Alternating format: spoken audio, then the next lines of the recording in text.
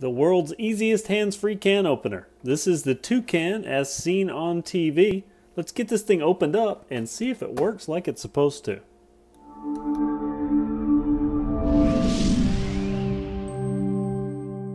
The TouCan is unpackaged. It's a pretty nice little unit. I mean, pretty basic. Not very heavy, but not light. It is large. I mean, this is pretty good size, but you can see it does look like a toucan. Here's the eye, here's the beak. A lot of people say it looks like a bug if you look at it that way, but once you think about the beak, yeah, it does kind of look like a toucan. Also includes, kind of weird, but these bulbhead.com stickers. I don't know why those are in there, but has some basic instructions, again referencing that it is the world's easiest hands-free can opener. Some basic stuff about the batteries and putting it on the can. And I thought this was interesting. You can also use the beak to unseal the lid on hard to open jars. You can use it as a bottle opener, or if you're really into using large accessories to do small things, you can use it to open the tabs on like soda cans, soups, things like that. Now I've already put batteries in this thing, but to get them in, you have a little tab here. You just pop that tab, this whole cover comes off.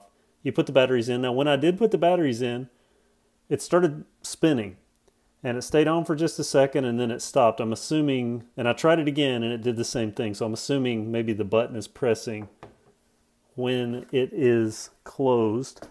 So I have here a can of tamales that I'm kind of craving tonight. Don't know why, it's kind of weird, but this is one of those can openers, one of the new type can openers that is supposed to unseal the can along this lip rather than making those jagged cuts that you'll get on a traditional can opener. So see how it works. It says that you put the can edge in between here, so I'm going to do that, and then it says you press the button to start and press it to stop. See what happens. Well, it's not super fast. Let's let it go all the way around. I'll stop it and we will see if the lid comes off this can. Almost there. Okay. Okay, so it kind of backs itself up.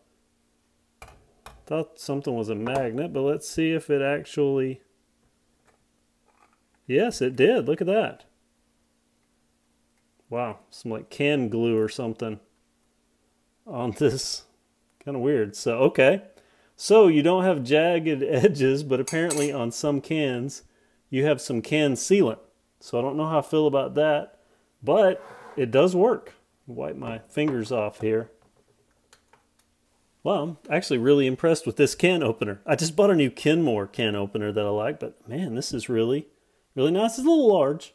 So, you know, got some drawer space concerns, but man, it actually works. I mean, that is not sharp at all. This thing is not sharp. A little dirty, but not sharp.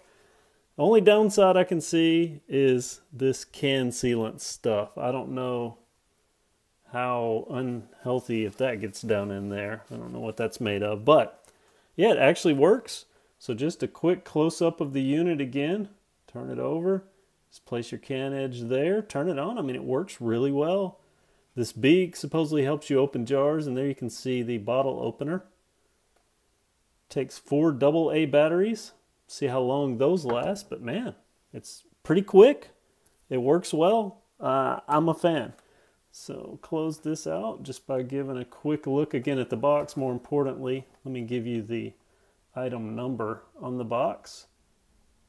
So you can buy this at Bed Bath & Beyond, I think Target, anywhere that sells the as seen on TV items. As seen on TV. Again, TouCan can opener. I like it. Now if you'll excuse me, I'm going to go eat some tamales. One slight correction I wanted to make. I said you would use the TouCan beak there to open or loosen the seal on jars. Not true. You would hook it in on this little hook. So you don't use the beak at all. Just wanted to correct that.